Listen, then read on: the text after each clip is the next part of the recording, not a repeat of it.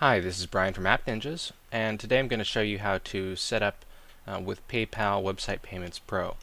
Show you how to get your username, password, and credential information that you'll need to set up iSwipe. So first here we see the PayPal login screen. Just go to paypal.com. You'll need to type in your email address and your PayPal password. And from your account screen, you want to look up at the top and find the profile link. You'll click that. In here, you'll be looking for two things. One, you want to make sure that your Website Payments Pro account is live. If it's not, click that and you can set it to live there.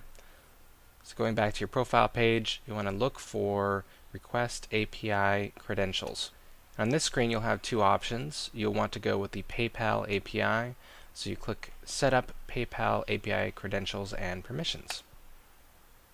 On here, you'll want to click View API Certificate.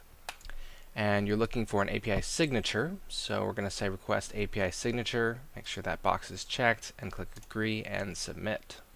And there you have it. This is your username, password, and signature that you'll be using in iSwipe to process payments using your iPhone.